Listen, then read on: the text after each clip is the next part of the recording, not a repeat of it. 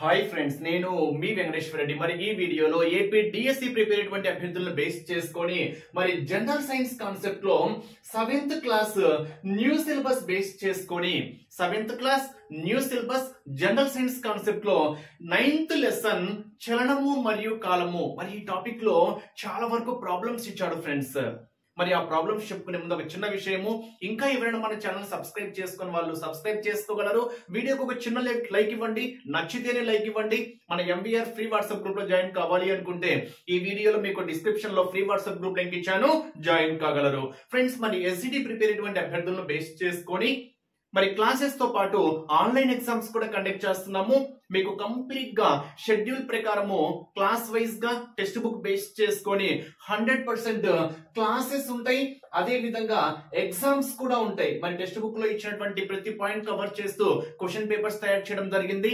మరి ఎగ్జామ్స్ రాస్తేనే మీ standard levels ఏంటో తెలుస్తుంది. మరి క్లాసెస్ తో పాటు ఎగ్జామ్స్ ఫాలో కావాలి అనుకుంటే స్క్రీన్ మీద కనిపించేటువంటి నా నెంబర్ కి కాల్ ఆర్ మెసేజ్ చేయగలరు. 8341949272. ఆలస్యం చేయవద్దు, ఇప్పుడే నా నెంబర్ కి కాల్ ఆ మెసేజ్ చేయగలరు. మరి లేట్ చేయకుండా కంటెంట్ లోకి వెళ్తే 9th లెసన్ చలనము మరియు కాలము. చలనము మరియు కాలము ఇంగ్లీష్ లో మోషన్ అండ్ టైం అంటాం. మరి ఈ కాన్సెప్ట్ ను బేస్ చేసుకుని టెక్స్ట్ బుక్ లో ప్రాబ్లమ్స్ ఇచ్చాడు. Already text book content clear గా ఎక్స్ప్లెనేషన్ ఇచ్చాను ప్రీవియస్ వీడియోలో. మరి టెక్స్ట్ బుక్ చివరిలో ఇచ్చినటువంటి బిట్స్ ఒక వీడియో చేసాము. మరి ప్రాబ్లమ్స్ కూడా ఈ వీడియో చేయడం అయితే జరిగింది. మరి దీంట్లో ఒకే ఒక ఫార్ములా ఉంది. ఆ ఫార్ములా ఏంటి, మరి ప్రాబ్లమ్స్ ఏంటి అనేది లేట్ చేయకుండా డిస్కస్ చేద్దాం. నెక్స్ట్ ప్రాబ్లమ్స్ అబ్జర్వ్ చేస్తే, ఒక కారు 15 నిమిషాల పాటు 40 km/h తదుపరి 15 నిమిషాలు 60 km/h వడితో ప్రయాణించినది. అయితే కారు ప్రయాణించిన మొత్తం దూరం ఎంత? ఇక్కడ వడి అంటే అర్థం ఏంటి అంటే స్పీడ్ అని. అంటే ఇక్కడ ఒక కార్ బేస్ చేసుకొని ఇక్కడ 2 కేసెస్ ఇచ్చాడు. 15 minutes ట్రావెల్ చేసింది. మరి ఆ 15 minutes ట్రావెల్ బేస్ చేసుకొని 40 km/h స్పీడ్ తో ప్రయాణించింది. నెక్స్ట్ సెకండ్ కేసు వచ్చేసరికి అగైన్ 15 minutes ట్రావెల్ చేసింది. అయితే ఇక్కడ స్పీడ్ లో మార్పు ఉంది, అంటే కొంచెం వేగంగా ప్రయాణించింది. 60 km/h వేగంతో ప్రయాణించింది. అయితే మొత్తం ప్రయాణం ఎంత? It's a simple logic. మొత్తం ప్రయాణం బేస్ చేసుకొని డిస్టెన్స్ క్యాలిక్యులేట్ చేయమన్నాడు. అంటే ఇక్కడ డిస్టెన్స్ ఫార్ములా తెలిస్తే చాలు. మరి డిస్టెన్స్ ఫార్ములా ఏంటి? మీకు ఆల్రెడీ దూరం ఫార్ములా చెప్పాను. సింపుల్ లాజిక్, డిటిఎస్ అంటే distance is equal to time into speed. లేదా మనం సింపుల్ లాజిక్ చెప్పేయచ్చు, మీకేం బట్టి కొట్టాల్సిన అవసరం లేదు. యాక్చువల్ గా speed is equal to formula ఏంటి? మనం ఏదైనా బైక్ మీద వెళ్తున్నాము అనుకోండి, బైక్ మీద ట్రావెల్ చేసేటప్పుడు ఎంత స్పీడ్ తో వెళ్తున్నాము అంటే 60 km/h స్పీడ్ తో వెళ్తున్నాము అంటాం. ఫర్ ఎగ్జాంపుల్ 60 km/h వేగంతో వెళ్తున్నాము అంటాం. అంటే ఇక్కడ కిలోమీటర్ అనేది ఏంటి? డిస్టెన్స్ చెప్తుంది. ఇక్కడ హవర్ అనేది ఏంటి? టైం చెప్తుంది. అంటే speed is equal to work formula ఏమవుతుంది? డిస్టెన్స్ బై టైం అవుతుంది. సో మనం ఫార్ములాస్ ఈజీగా జనరేట్ చేసుకోవచ్చు. సో దానికి మళ్ళీ కొత్త మైండ్ లో మనం దాన్ని స్టోర్ చేసుకోవాల్సిన అవసరం అయితే లేదు. DTS distance is equal to time into speed. ఇక్కడ units important friends. Units speed base చేసుకొని మనం ఒక్కసారి అబ్జర్వ్ చేస్తే మీటర్స్ పర్ సెకండ్ లో అయినా ఉండాలి. అంటే డిస్టెన్స్ అనేది మీటర్స్ లో ఉంటే టైం అనేది సెకండ్స్ లో ఉండాలి. అప్పుడు స్పీడ్ మనకి ఏమవుతుంది? మీటర్ పర్ సెకండ్ అవుతుంది. లేదా km/h. km/h అంటే అర్థం ఏంటి? డిస్టెన్స్ మనకు కిలోమీటర్ లో ఉంది అనుకోండి, టైం ఎలా ఉండాలి? హవర్స్ లో ఉండాలి. ఇన్ కేసు పర్టికులర్ గా మెన్షన్ చేశాడు అనుకోండి, అంటే వడి km/min లో చూపించండి అని పర్టికులర్ గా మెన్షన్ చేసినప్పుడు మాత్రమే అలా మినిట్స్ లకి మనము కన్సిడర్ చేసుకోవాలి. అంటే స్పీడ్ అనేది మీటర్స్ లో ఉంటే టైం సెకండ్స్ లో ఉండాలి. నెక్స్ట్ స్పీడ్ లో డిస్టెన్స్ కిలోమీటర్స్ లో ఉంటే టైం అనేది హవర్స్ లో ఉండాలి. ఇప్పుడు DTS distance is equal to మనకు ఫార్ములా ఏంటి? Time into speed. ఇప్పుడు ఫస్ట్ కేసును బేస్ చేసుకొని మొత్తము distance is equal to time into speed. Time ఎంత? 15 minutes. 15 minutes into time into speed. ఎంత స్పీడ్ తో? 40 km/h. ఇది ఫస్ట్ కేసు. అంటే ఫస్ట్ కేసుని బేస్ చేసుకొని డిస్టెన్స్ క్యాలిక్యులేట్ చేస్తున్నా. ఇక్కడ యూనిట్స్ ఒకసారి అబ్జర్వ్ చేస్తే కిలోమీటర్స్ క్యాలిక్యులేట్ చేయమడు కాబట్టి మనకు ఇక్కడ km/h లో ఉంది. అంటే ఇక్కడ స్పీడ్ అనేది km/h లో ఉంది అంటే టైం అనేది మనకి ఎలా ఉండాలి? హవర్స్ లో ఉండాలి. మరి మినిట్స్ ని మనం హవర్స్ లో కన్వర్ట్ చేయాలంటే ఏం చేయాలి? 15/60. 15/60. మరి బై ఎందుకు వేయాలి ఒకసారి అబ్జర్వ్ చేస్తే 60 minutes అయితే 1 hour. అవునా? అవునా 60 మినిట్స్ అయితే 1 అవర్. అప్పుడు 1 మినిట్ ఇస్ ఈక్వల్ ఏమవుతుంది 1/60 అవర్ అవుతుంది. అంటే మినిట్స్ ని మనము అవర్స్ ని కన్వర్ట్ చేయాలంటే బై 60 వేస్తే సరిపోతుంది. By 60 into 40 kilometre per hour. అంటే ఇదేమో అవర్స్ లే కన్వర్ట్ చేసాము, ఇదేమో kilometre per hour. Hour cancel అయితే మనకు డిస్టెన్స్ దేంట్లో కన్వర్ట్ అవుతుంది, కిలోమీటర్స్ లేకి కన్వర్ట్ అవుతుంది. కన్ఫ్యూజ్ ఉంటుంది. మీరు ఇన్ కేస్ డైరెక్ట్ గా 15 into 40 చేశారనుకోండి ఆన్సర్ తప్పు. ఎందుకని ఇక్కడ కిలోమీటర్ పర్ అవర్ లో ఉంది కాబట్టి మనకు టైం అనేది అవర్స్ లో ఉండాలి. మరి మినిట్స్ ని అవర్స్ లే కన్వర్ట్ చేస్తే బై 60 చేస్తే సరిపోతుంది. Simplification 22s 40, 23s 60, here 3 1s 3 5s 5 2s 10. అంటే ఫస్ట్ కేస్ బేస్ చేసుకొని ఎంత డిస్టెన్స్ ట్రావెల్ చేశాడు అంటే 10 కిలోమీటర్స్ డిస్టెన్స్ ట్రావెల్ చేశాడు. నెక్స్ట్ కేస్ 2 అంటే సెకండ్ కేస్ ని బేస్ చేసుకొని డిస్టెన్స్ పరంగా టైం ఇంటూ స్పీడ్. టైం ఎంత 15 మినిట్స్. సేమ్ 15/60 దేంట్లో కన్వర్ట్ చేసా, అవర్స్ లే కన్వర్ట్ చేసా. సో టైం ఇంటూ స్పీడ్ ఎంత 16 కిలోమీటర్ పర్ అవర్. అంటే కిలోమీటర్ బై అవర్. అంటే అవర్ క్యాన్సిల్ అయితే మనకు డిస్టెన్స్ దేంట్లో కన్వర్ట్ అయింది, కిలోమీటర్స్ లేకి కన్వర్ట్ అయింది. మీకు అర్థం కావాలని చెప్తున్నా, లేదా with in fraction of seconds లో చేసే ప్రాబ్లం ఇది. 60 క్యాన్సల్ ఎంత వస్తుంది ఫ్రెండ్స్ ఇక్కడ 15 కిలోమీటర్స్. సో క్వశ్చన్ ఏంటి ఇక్కడ, ప్రయాణించిన మొత్తం దూరం ఎంత అంటే ఫస్ట్ కేస్ లో 10 కిలోమీటర్స్, సెకండ్ కేస్ లో 15 కిలోమీటర్స్, మరి మొత్తం ఎంత 25 కిలోమీటర్స్. అంటే ఆ కారు ప్రయాణించినటువంటి మొత్తం డిస్టెన్స్ ఎంత అంటే టోటల్ డిస్టెన్స్ ఎంత అంటే 25 కిలోమీటర్స్. సింపుల్ ప్రాబ్లం, బట్ మీకు అర్థం కావాలని ప్రతి ప్రాసెస్ చెప్పాను.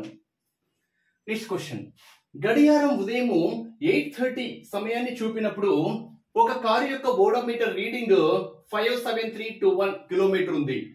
8:50 సమయంలో ఓడోమీటర్ రీడింగ్ ఎంత ఉంది అంటే 57336 కిలోమీటర్స్ గా మారినట్లయితే కారు ప్రయాణించినటువంటి దూరం ఎంత, ఆ కారు యొక్క వడి ఓకేనా స్పీడ్ ఎంత, అది కిలోమీటర్ పర్ అవర్ లో ఎంత, కిలోమీటర్ పర్ మినిట్స్ లో ఎంత. సో టెక్స్ట్ బుక్ లో అయితే అలాగే ఇచ్చాడు. కిలోమీటర్ పర్ మినిట్స్ లో క్యాలిక్యులేట్ చేయండి, కిలోమీటర్ పర్ అవర్ లో కూడా క్యాలిక్యులేట్ చేయండి అని ఇచ్చాడు. సో రెండు క్యాలిక్యులేట్ చేద్దాం. సో ఫస్ట్ ఒక్కసారి మనం అబ్జర్వ్ చేస్తే 8:30కి బయలుదేరింది. ఎన్నింటికి బయలుదేరింది 8:30కి బయలుదేరింది. అప్పుడు రీడింగ్ ఎంత 57321. ఇది బయలుదేరిన సమయం. ఎప్పుడు చెక్ చేశారు 8:50కి చెక్ చేశారు. అప్పుడు రీడింగ్ ఎంత 57336. అంటే ఇక్కడ నుంచి ఇక్కడికి ట్రావెల్ అయింది. ఈ రెండింటి మధ్య డిస్టెన్స్ క్యాలిక్యులేట్ చేసామనుకోండి, అప్పుడు మనకు ఆ ప్రయాణించిన దూరం ఎంతనో తెలిసిపోతుంది. అంతే కదా. ఇప్పుడు 10 కిలోమీటర్ నుంచి 15 కిలోమీటర్ల వరకు వెళ్ళింది అనుకోండి, వాటి మధ్య డిఫరెన్స్ ఎంత 15 - 10 ఎంత 5 కిలోమీటర్స్ ట్రావెల్ చేసింది అని. అంటే వాటి మధ్య డిఫరెన్స్. ఇప్పుడు టైం చూడండి 8:30 నుంచి 8:50కి మధ్య టైం ఎంత 20 మినిట్స్. అవునా 20 మినిట్స్. యూనిట్స్ చాలా ఇంపార్టెంట్. అంటే 8:50 నుంచి 8:30 సబ్ట్రాక్ట్ చేసామనుకోండి మనకి ఎంత వస్తుంది 20 మినిట్స్. టైం పరంగా చెప్పాము. మరి ఈ రెండింటి మధ్య డిఫరెన్స్ చూడండి 57336 లో నుంచి 57321 సబ్ట్రాక్ట్ చేసామనుకోండి, ఇక్కడ నుంచి ఇక్కడికి ఎంత డిస్టెన్స్ ట్రావెల్ చేశాడో తెలిసిపోతుంది. ఎందుకని యూనిట్స్ కిలోమీటర్స్ లో ఉంది చూడండి, కిలోమీటర్స్ లో ఉంది కాబట్టి ఇక్కడ నుంచి అంటే 57321 కిలోమీటర్స్ నుంచి 57336 కిలోమీటర్స్ వరకు ట్రావెల్ చేసింది. కాబట్టి మరి ఆ మధ్యలో ఉన్నటువంటి కిలోమీటర్స్ ఎన్ని ట్రావెల్ చేశారు అంటే వీటి మధ్య డిఫరెన్స్ క్యాలిక్యులేట్ చేస్తే సరిపోతుంది. ఎంత 5 1 ఇంకా 00. కాబట్టి మొత్తం మీద ఆ గడియారం కారు పరంగా ఇచ్చాడా, ఎస్. ఆ కారు మొత్తం మీద ప్రయాణించినటువంటి డిస్టెన్స్ ఎంత అంటే 15 కిలోమీటర్స్. ఫస్ట్ క్వశ్చన్ ఆన్సర్ అయిపోయింది. కారు ప్రయాణించిన దూరం ఎంత అంటే 15 కిలోమీటర్స్. ఇప్పుడు వడి పరంగా, వడి ఇస్ నథింగ్ బట్ ఇప్పుడే చెప్పాను కదా వేగము స్పీడ్. దీన్ని మనము కిలోమీటర్ పర్ మినిట్స్ లో చెప్పాలి అంటే కిలోమీటర్ పర్ మినిట్స్ అంటే కిలోమీటర్ పర్ నిమిషాల్లో చెప్పాలి అనుకుంటే మరి మనము వేగం క్యాలిక్యులేట్ చేస్తున్నాము. వేగము ఈజ్ ఈక్వల్ టు వడి ఈజ్ ఈక్వల్ టు ఫార్ములా ఏం చెప్పాను, డిస్టెన్స్ బై టైం. ఎంత డిస్టెన్స్ బై టైం. మరి డిస్టెన్స్ ఎంత 15 kilometres. So 15 kilometres by time ఎంత ఇక్కడే చెప్పాము. ఎన్ని నిమిషాలు ట్రావెల్ చేసింది 20 minutes. So kilometre per minute సరిపోయింది. Calculation 5 3s 5 4s. So simplify చేసాం అనుకోండి 3/4 ఇస్ నథింగ్ బట్ 3 ని 4 తో చేస్తే 0.5 7s 28 5 0